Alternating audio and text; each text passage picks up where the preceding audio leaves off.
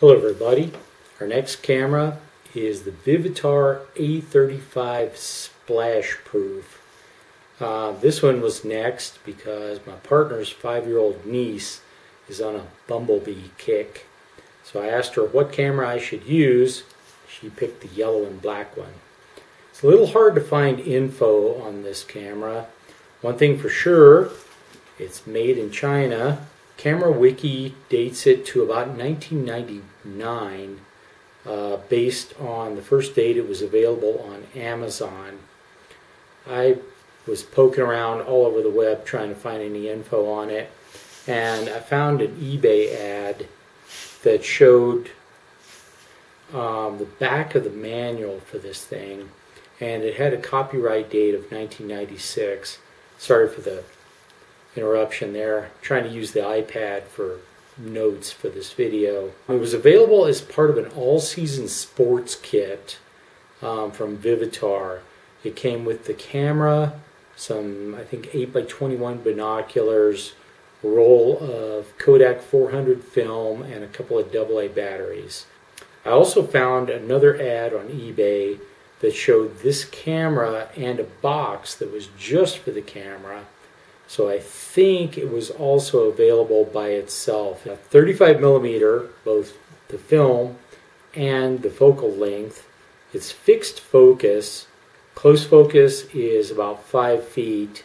You can see here I biffed the close focus a couple of times. A lot of ads call this thing autofocus, but it's not. There's no motor here. The ad that seems to make the most sense was on QVC. It's not a current item, but the ad is still up. It says f5.6. I can't really measure it without disassembling this, so I'm going to go with f5.6. That same ad actually shows shutter speed of 1/140th of a second. The shutter does not seem to vary with the light level. The power switch here, down is off, and then auto is automatic flash.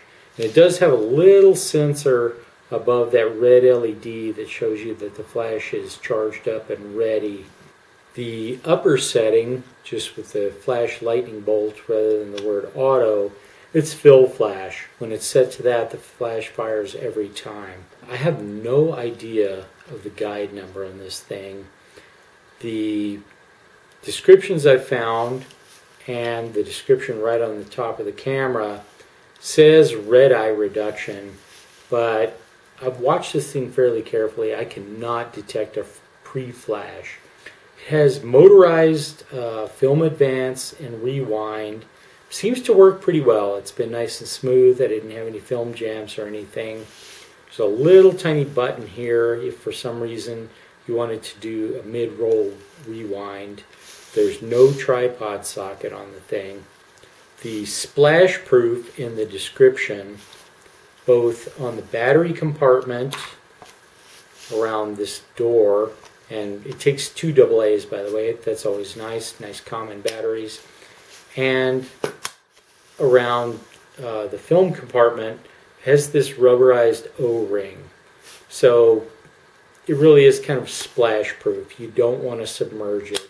It's DX encoded, sort of. They say DX on it, but inside, hopefully you can see this, the light's in there enough, there are only 2 DX contacts in here. And another ad where I could see part of the manual says ISO 100 or 400, and if it's 200, it sets it to 100. If there's no DX encoding, it's 100, but if it detects 400, it's 400.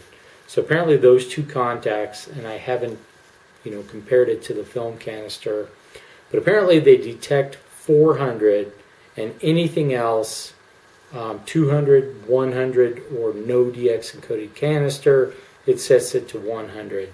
So it's DX encoding-ish. It is a nice big viewfinder. There's not too much information in it. It shows your frame lines. You can't get that close, about 5 feet, so there's no little marks for parallax correction or anything like that. And it also has this green LED on the back, so that in addition to the people you're pointing at, the photographer can actually tell that the flash is charged. Film counter on the top, and that rounds it out. It's got a rubberized shutter button. That's it. It was meant to be a simple point and shoot, that you could maybe use in the rain, drop it, hopefully not in a puddle. It does take fairly good pictures. It's not a piece of junk. I did use some really crummy film. I'm finally almost done with this PhotoWorks film. This was the company that was the successor to Seattle Filmworks that used tail ends from movie film. This is at least C41. I was able to process it myself, not too bad. Lost a bit of speed, and it's grainy as heck, but I'm finally almost done with the stash a friend had given me of this stuff. So I probably won't shoot with this guy again right away. I had a lot of fun though. I got a few good snaps. My girlfriend's niece loved playing with it, especially because it looks like a bumblebee. So I'll show you the next camera with the tail end of the PhotoWorks film, and I'll see you then.